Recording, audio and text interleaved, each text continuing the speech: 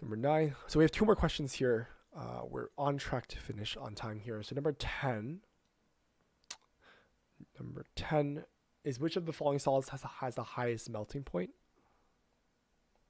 So I'm looking at highest.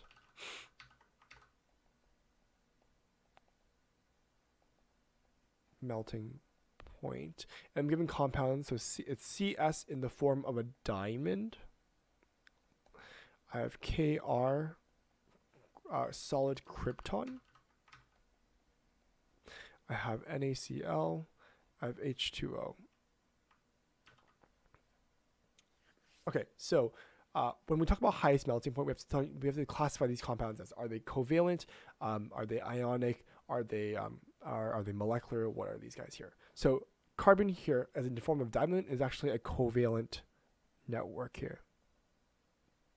So it's going to be basically, it's C bonded C bonded C bonded C, and basically it's basically a bunch of carbons bonded to each other. So this here is a covalent network compound. Krypton here is simply just a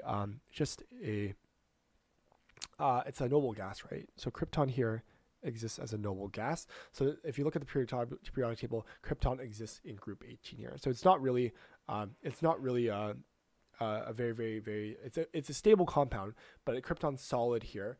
Solid here makes a big difference here, because krypton, again, noble, it's usually in a gas form. However, if it is a solid form, it's a very weak structure here. So it's a noble gas, but solid form is weak because it prefers to exist in a gas form. So the solid is probably going to basically sublime or go through the process of sublimation to form a gas here. So krypton is actually the weakest one here. NaCl is obviously my ionic compound. So I have, it can be dissociated into the sodium ion, cation, and the chlorine anion. And finally, water here is simply a covalent compound, right?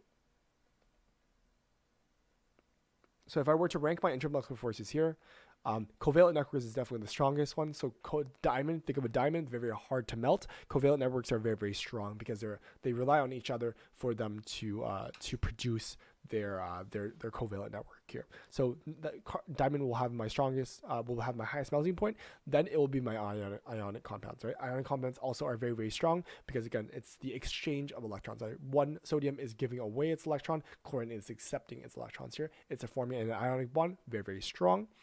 Thirdly, we have our covalent compound here. H2O is our third basically highest melting point because of, again, if you draw the structure of water here, you're going to have hydrogen bonding. So hydrogen bonding, again, strongest intermolecular force in a covalent compound. So this would be making number 3. And finally, krypton would be number 4 in terms of melting point because it's in a solid form, so it has very weak van der Waals forces here. So the solution here is correct. Diamond, sodium chloride, water, and then krypton here. So solution here is correct. It's correct. Good analysis here.